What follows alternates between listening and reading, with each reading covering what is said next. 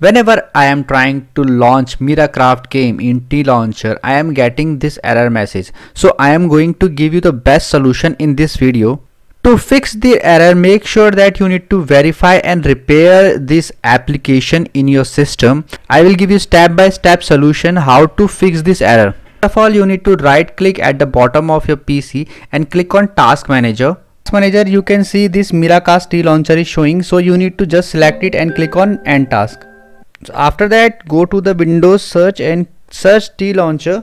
Right click on this app and click on the file location. Once it is open, you need to right click on this and click on Troubleshoot Compatibility. So it will automatically fix the issue. You can see that it is detecting the issue and it will automatically fix the issue. Click on Try Recommended Settings. Click on Test the program. You can click on Next here and save the changes. Click on Yes, save these changes. And because all the errors are removed now and troubleshooting, you can see incompatibility program is fixed now. So now you can enjoy playing your game in TLauncher. I hope it works for you.